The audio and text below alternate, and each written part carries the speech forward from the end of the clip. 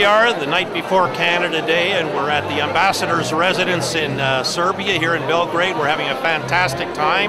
We have about 200 Canadians with our delegation that are here, some guests from other parts of the world, as well as the ambassadors invited many of the VIPs from the Belgrade and Serbia area. So we're ready in a few minutes to announce who our flag bearer will be, and tomorrow the games officially open, although we've already had a couple of games with our soccer teams, and we look forward to a really successful games, and happy birthday, Canada.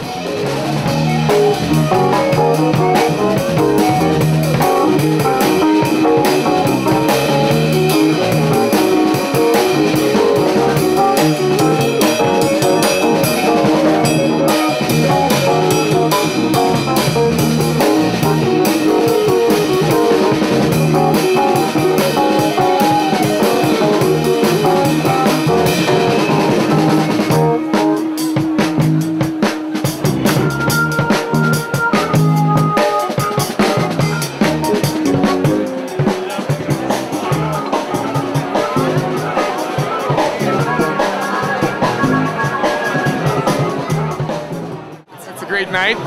All the Canadian athletes are here, and it's a great atmosphere. And it's as you can see, we're all wearing the red track pants. We're not really fitting in here, but we're doing a great job. Food's great, the atmosphere's good. Everybody's nice to us, and we've seen a lot of support from the Canadians, and we're excited to start a competition and do our best, win a medal. I feel really welcome, and it's really nice to meet all the Canadian delegates and representatives, and that fondue found. I was going to say, we really good.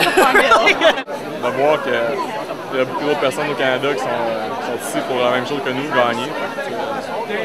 Et voir en plus du monde à l'extérieur qui nous supporte, les gens qu'on rencontre, qui nous disent que c'est le fun d'en profiter. Il me fait plaisir de dévoiler maintenant le porte-étendard d'Équipe Canada pour les cérémonies d'ouverture des 25e Universiades d'été. It's a great pleasure for me now to unveil the standard bearer of the Canadian team at the Universiade. His name is Jim Stacey from University of Lethbridge.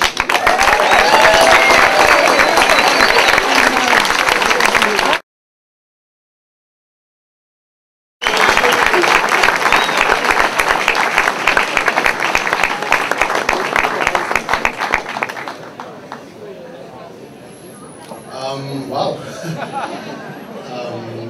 This is a huge honor. I've been lucky enough to do this one time before at the World Under-17 Championships for track and field back in 2001. So it's a great feeling, and it's a huge honor to be able to do it again and represent each and every one of you guys. Best of luck over the next few weeks, and merci beaucoup.